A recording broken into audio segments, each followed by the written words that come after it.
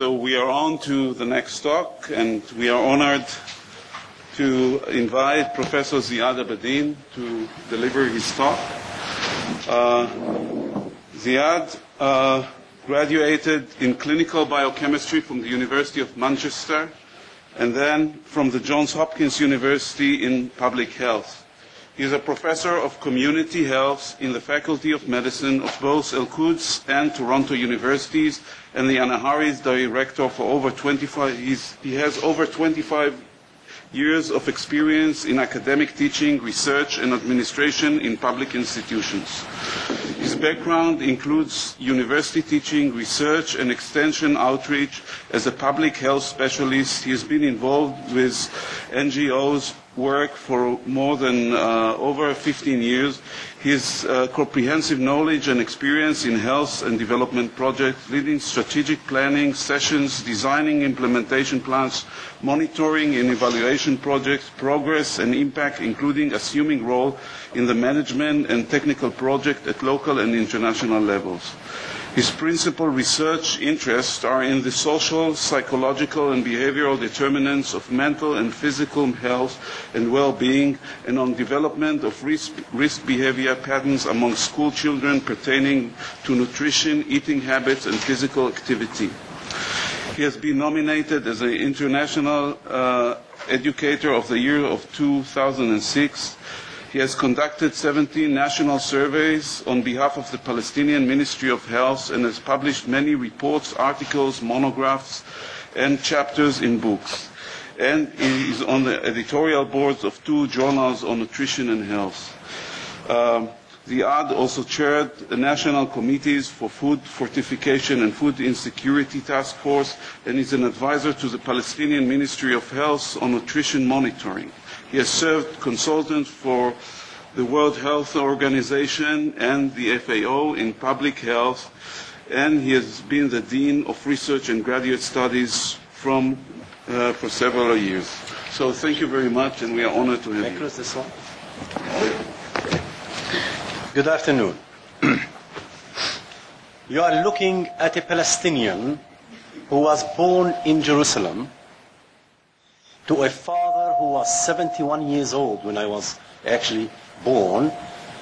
If that shocks you, when my sister was born, he was 76. For those who are geneticists amongst you, I'm not a mutant. Be assured of that. I happen to be educated in Europe, byproduct of British and American universities, came back to a region full of turmoil. And you might think, wouldn't you doubt my sanity working in this region? I think there might be a point. Today's presentation, if you realize, I'm also different from previous speakers. I don't have a PowerPoint presentation. I do know that if you have a point, you should make a PowerPoint. But I beg to differ. The title of my presentation is about food security, food basket, and really collaboration across the divide. You might say, what the hell combines all this together? You'll see in a minute or two. In June till August 2002, a national nutritional survey called a nutritional assessment survey was conducted in the West Bank and Gaza.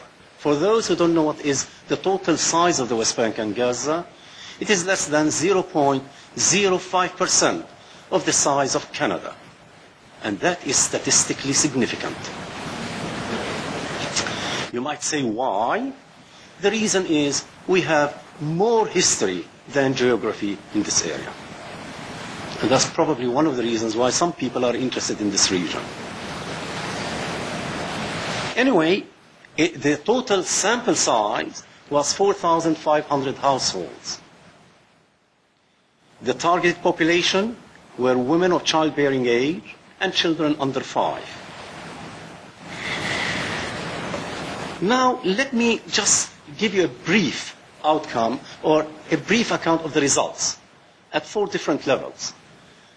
Anthropometric measurements have shown that the global acute malnutrition was 7.8%, 13.3% in Gaza, and around 4.3% in the West Bank. While the global chronic malnutrition, that is stunting, it was around 11.7%. Internationally, it's around 2.5%, they say. That is the acceptable level. So you can imagine what's it like. Severe anemia was around 47%. Well, that's the anthropometric measurements. In terms of coping strategies, after looking at 16 indicators, and we looked at, in the end at the index, the coping mechanisms were almost totally exhausted. And the food insecure were accounted for 43%. The dietary intake, in terms of macronutrients, they were 1/3 below the RDA values, the recommended dietary allowances. 2002. In terms of micronutrients, all, I repeat, all of them were below the RDA values. I'm not really interested here to give a country profile about what was going on at that time. You should always think, it's not a matter of diagnosing, it's a matter of how do you address the issue. Alas, the international community came to know about it, and we were inundated with the so-called consultants, professionals. I don't believe any area has received so many like the West Bank and Gaza in the last 15 years. They parachute from the middle of nowhere. They come with their own ideas and their own background, and they tell you, those are the way, or we prescribe it this way, and you should adhere to it. Have you ever seen a food basket that is gender and age specific? Does it address the needs of women, of infants and children? How many of them thought about the culture of that particular community? They just tell you, you add so much flour, so much oil, so much butter or margarine, and you have it. Is it balanced? Is it culturally appropriate? Nobody cares. They just tell you that's what it is. Okay. Donor countries and funding agencies, they do have the money. I think they are financially rich, but morally bankrupt. You might say, how come? Show me a single project funded by the World Bank or the IMF that is sustainable. I defy every single person around here who traveled extensively, who read different policies or even about different projects, where there is one single project that has been accounted as a sustainable project. It is policy driven. There is always an agenda behind it.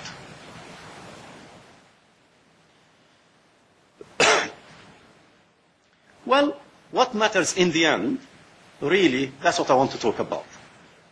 In light of such circumstances, turmoil, political turmoil, you could say strife and what have you, how do you move forward? As a university, we have taken a decision. Do we perceive Israel as our enemy or as our neighbor? It's all a matter of perception in the end. We took the decision to perceive them as our neighbor. Hence, I do say clearly in front of everybody here, I spearheaded the collaboration, the academic collaboration between Israeli institutions and Al-Quds University, headed by Professor Sarir Nusayba. Now, you might say, are you not afraid of mentioning it? Certainly not. Am I convinced about what am I doing? Certainly yes. And the clear indicator, the sustainability of the collaboration since 1996 has been ongoing. in spite of the Gaza war, the despicable war. To the Americans, it's like 9/11.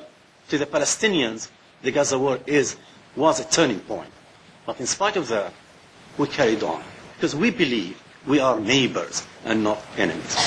Netanyahu might perceive us as enemies, but I beg him to think twice whenever he takes a decision vis-à-vis what is called, is it land security which is important, or is it food security?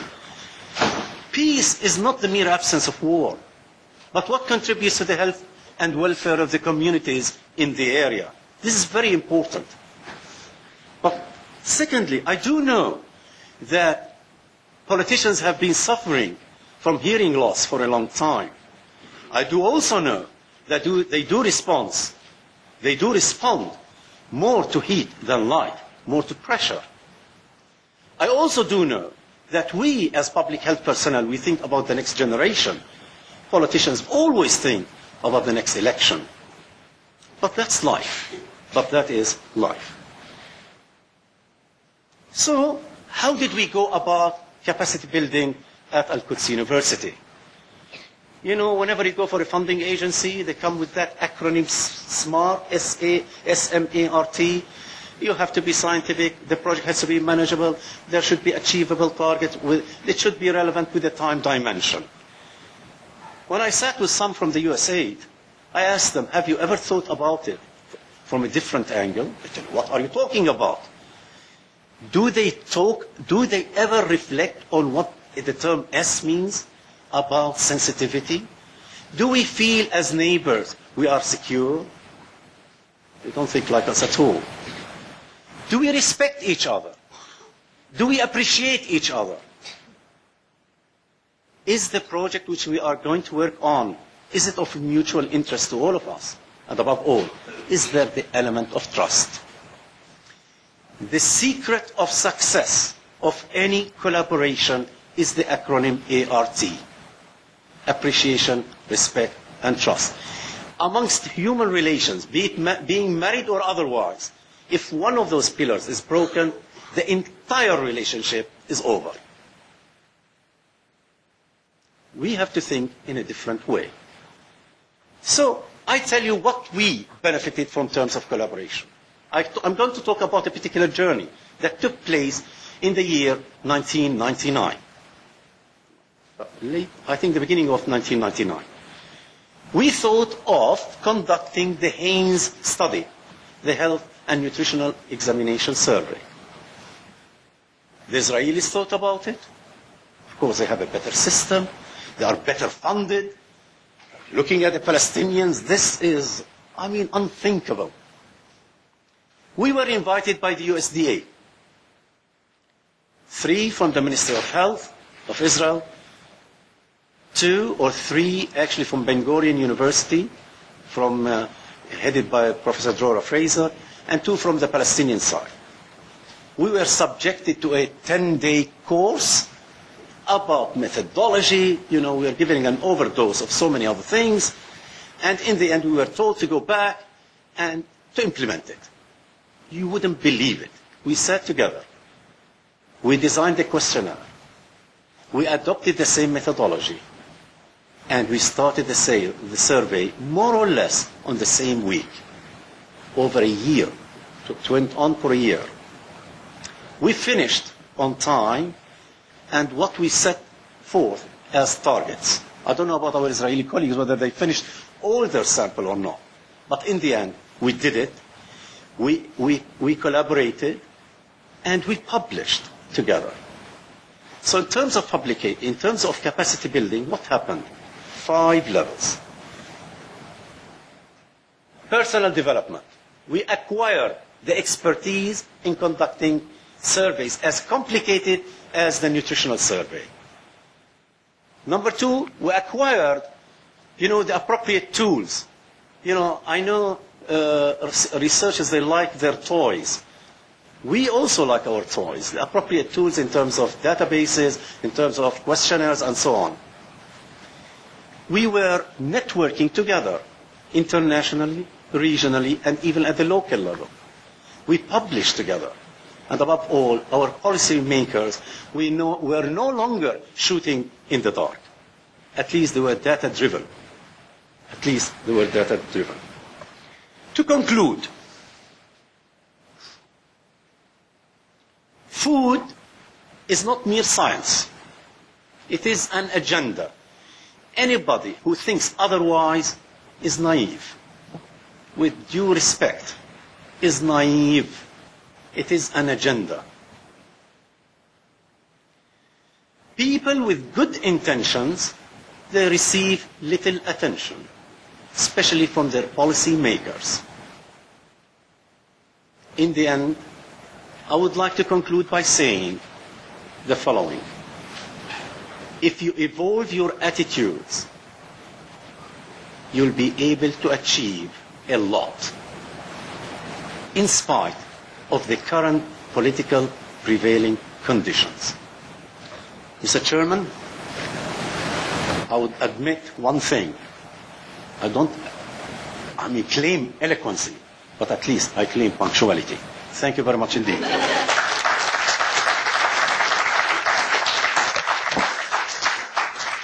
So, questions, please. Bernie? You said that the various groups that have opposed the various programs and policies to try and bring better nutritional or understanding of nutrition to Africa, Palestine, and Israel, they don't understand the culture. What would you propose to do that be able to get a positive understanding of these cultures? It should be a participatory approach. They should not impose their views or their policies on the people who are targeted. I.e., I know beggars cannot be choosy, they say, but they should be respectful of our needs and should not impose. In other words, they should allow us to participate in any decision-making process. Can you give an example Yeah. of where they pushed in one way and you felt that was not, that you would have liked to have done a different approach? Example, the basket, the food basket. They put flour, cooking oil, margarine, a little bit of sugar, and that was it. What are we well known in this area? With olive oil. What are we also well known with? Our za'atar. Am I right or not? They never pay that. The micronutrients are far more important there. Secondly, why didn't they supply us with fortified flour, fortified tahina? You know? Why? Many of the micronutrient values would be there. So the macronutrient are not as important probably as the micronutrients from my point of view, especially for the children. In the end, I remember the FAO, when I happened to meet somebody who was enlightened a little bit in the sense that he said, well, we are willing to consider and, to be flexible, to include something. They included za'atar, for example, in their latest basket, especially in the Gaza Strip, when they distributed the food baskets. That's one of the issues. Secondly, I think if you want to allow me, there is a lack of element of trust. They think they know it all, and we are stupid, and we should follow what they tell us. This is arrogancy at its best. Your opinion. Thank you. So much of the wrap of agenda. The food basket, what do they put in it? Do they take into consideration the needs of the infants or of the children? They don't. Or the elderly? They don't. It's a fixed menu, as it were.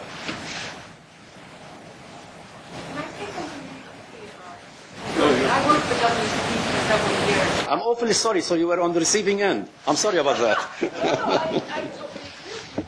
For decades, they've been talking about the food basket being inappropriate. Not only as far as, the quality of design, but is it culturally acceptable? I've seen in camps where children have had diarrhea because the mother doesn't know how to cook maize. So definitely. But I don't think it's an ignorance about what should go in the food basket. I think it's more a political issue as what is available. I'm sorry if this is a bit sensitive, but it's actually what's available. I worked in Turkey also with Action for India Prevention.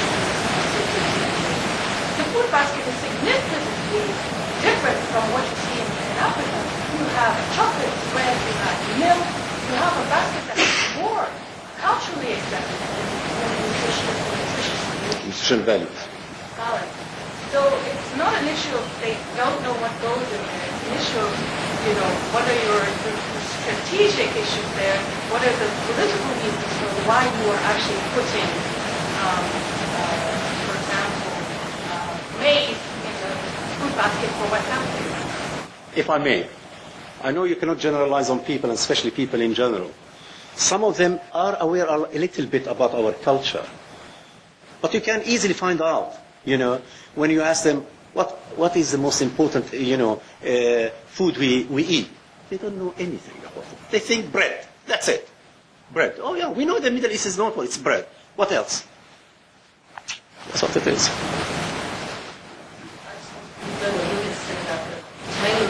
I have experience with turning to black persons in Mexico who are the nutritionists to give some advice about food baskets, and certainly it didn't come with preconceived ideas of adaptation, consultation with the local markets, speaking to providers, making sure that what was recommended with adaptations for regular and daily. So I think professional need to be involved, but obviously listen carefully and observe what is going on to make it most appropriate things to